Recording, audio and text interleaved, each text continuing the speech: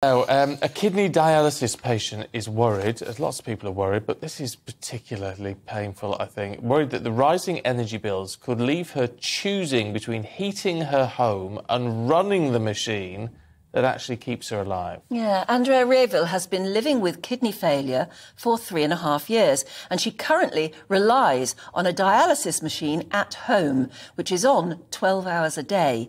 And she says she's spending nearly double the money she used to on powering it. Well, she joins us now. Really good to talk to you this morning, Angela. Why? I mean, is there no assistance? This is a life-saving bit of kit that you've got to run for as long as you need to run it for. Is there no help, no support given to you for that? At the moment, no. The only support I've had from my energy company is that I would be the first, if there was a power cut, I would be the first one to be put back on, because obviously I need the electric to run the machine. But at the moment, monetary-wise, there is absolutely nothing. Have you any idea just what it's costing you to run this? Because I'm right in thinking you're running it 12 hours a day, every day. Yeah, well, I have to be on the machine for 12 hours, so it's actually switched on for roughly 13 and a half hours.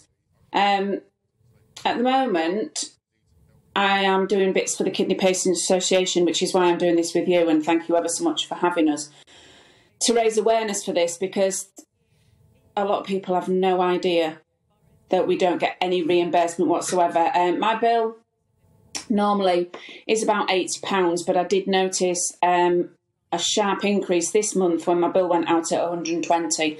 That's before the energy rise in October and again in January. Yeah. And how much, I mean, when you do your sums through the month, how much money is there left, or is there any money left after bills for everything else? At the moment, I've been off sick since November. So now my pay from work is finished. So at the moment, I'm relying on benefits, which I thought was something I would never, ever have to do. But those benefits total £500 a month. My rent is £610. And then obviously you've got all my other bills. So I'm in a deficit before I've even started.